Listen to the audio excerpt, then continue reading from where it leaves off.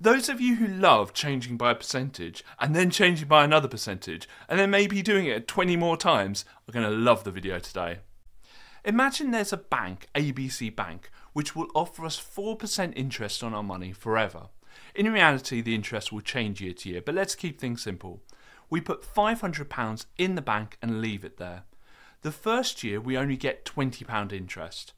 But the second year we will now have £540.80, which is a £20.80 increase on year one. Why isn't this £20 again? With simple interest it would be, but compound interest is calculated each year. 4% of £520 is going to be more than 4% of £500. As we continue, you can see the amount growing by a larger amount each time. This is what makes compound interest so appealing for people saving their money. If we jump to 20 years, we can see this is £42.14 larger than the year before. This is over twice the amount we got in year one. But this makes sense because the amount we now have in the bank is over double the £500 we started with. Let's finally jump to 50 years and you can see we now have over £3,500 in a bank. Let's have a look at these questions. Let's start off by writing down all the key information. So, Amir earned £30,000 in 2022. There was a 7% increase to 2023 and a 3% decrease to 2024. To work out the 7% increase, we first of all need to work out what the multiplier is. So to find a multiplier, we start off with 100%, add the 7%, 107%, divide by 100, 1.07. £30,000 times 1.07 will be £32,100. Next, we'll need to work out the take away 3% as a multiplier. So start off with 100%, take away 3 will be 97%, and then as a multiplier we need to divide that by 100 times 0.97.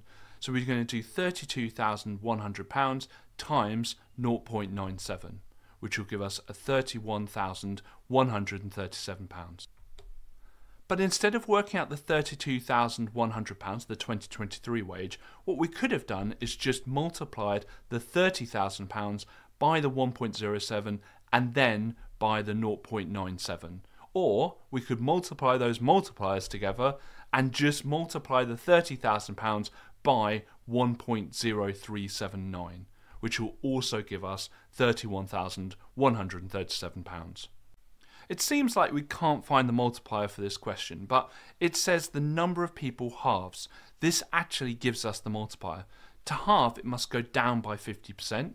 A 50% decrease will give us a multiplier of 0.5. And you know that when you times something by 0.5, it halves. We will need to multiply 256 by 0.5 8 times. And you can sit and do this on your calculator and find the answer as 1. Or you can do 256 times 0.5 to the power of 8 and let the calculator do the hard work for you, which will also give us an answer of 1. This is a much better way of doing it, and you should get comfortable with using powers when you're working out these types of questions.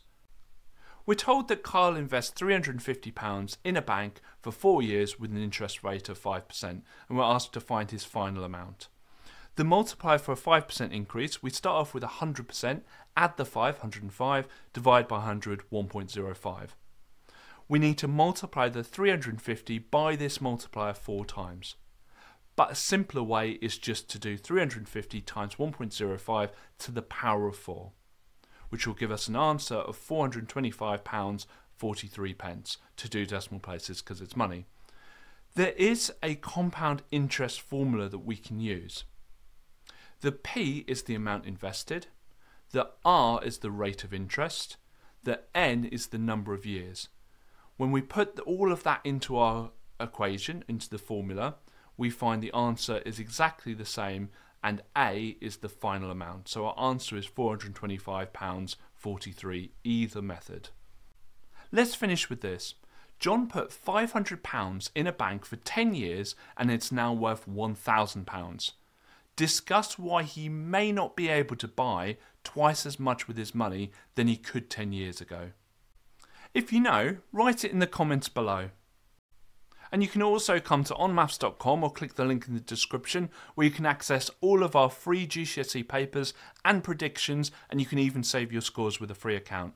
This video is part of a larger GCSE course that you can follow along with at onmaths.com.